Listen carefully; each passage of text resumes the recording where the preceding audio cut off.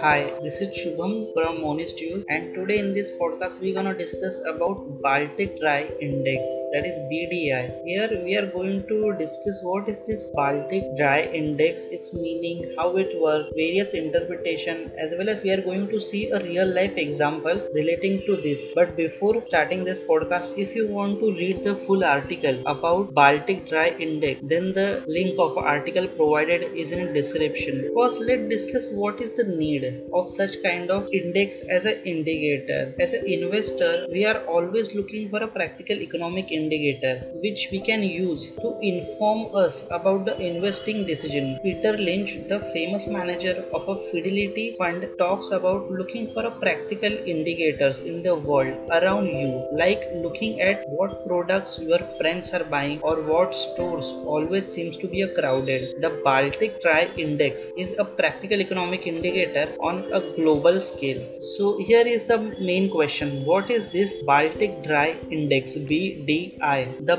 Baltic Dry Index is a shipping and trade index created by London-based Baltic Exchange. It measures changes in the cost of transporting various raw materials such as coal, steel, etc. Members of this exchange directly contact shipping brokers to assess the price level for given a shipping path, a product to a transport, and time to delivery and the speed. The Baltic Dry Index is a composite of four sub-indices that measure a different size of a dry bulk carrier or a merchant ship. These are Capesize, Panamax, Supramax, and Handysize. So how this Baltic Dry Index works? The Baltic Dry Index is a measure of what it costs to ship raw material like iron ore, steel, cement, coal, and so on around the world. The Baltic Dry Index is compiled daily by the Baltic Exchange based in London. To compile the index, members of a Baltic Exchange call dry bulk shippers around the world to see what their prices are for the 22 different shipping routes around the globe. Once they have obtained this number, they compile them and find an average to ensure they are getting a comprehensive view of the entire shipping industry. Where looking at a various shipping costs, the Baltic Exchange looks at a cost of each of the following four sizes of ship. The first one is a Capemax. This is 10% of a global fleet. These ships that can carry 1 lakh plus dead weight tons of a cargo and are too big to pass through Panama Canal. The second type is a Panamax, which contribute 19% of a global fleet. Ships that can carry 60,000 to 80,000 dead weight tons of a cargo and can barely fit through Panama Canal. The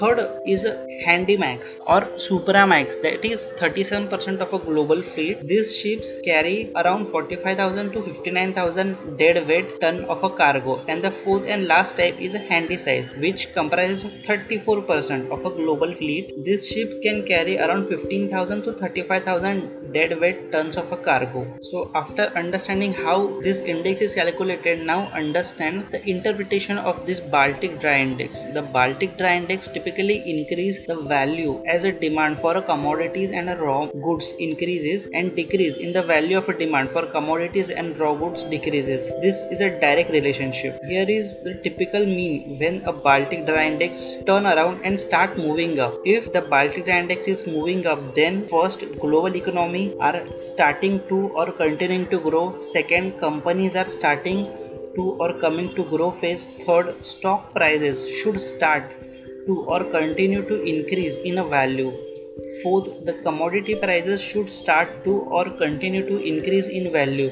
And the fifth one is the value of commodity currencies like a Canadian dollar or the Australian dollar or the New Zealand dollar should start to or continue to increase in value. Contrary to this, if this dry Baltic index turns around and start moving down, then first the global economies are starting to or continue to contrast. Second, companies are starting to contrast relating to this business. Third, stock prices around the globe relating to this industry will start decreasing. Fourth, the commodity price also should start, continue, or to decrease in value. And the fifth, based on this, the value of a commodity currencies like Canadian dollar, Australian dollar, New Zealand dollar should start to decrease in the value. Let's take a real life example. The BDI predicted the 2008 recession in some measure when the price experienced a sharp drop. In one of the striking example of the insight that you can come from the index, analysts could observe that between September 2019 and January 2020, the Baltic Dry Index fell by more than 70%, a strong indicator of economic concentration. This correction directly headed for the outbreak of a COVID-19 pandemic. Then in 2021, the BDI rose drastically as the pandemic led to decrease and delay in global shipping. So after discussing Baltic Dry Index, let's discuss what is the bottom line over here. The Baltic Dry Index is an index of an average price paid for the transport of a dry bulk material across more than 20 routes. The BDI is often viewed as a leading indicator of economic activity because changes in this index reflect the supply and demand for important material used in a manufacturing. The index can experience high level of volatility because of supply of a large carriers tend to be a small with a long lead times and high production capacity cost. In nutshell, a BDI is one of the powerful and key indicator for a global supply chain. So thank you guys for joining with us. Shubham here from Monist signing off. If you want to read the full article about BDI, then the link of an article provided is in a description. Thank you.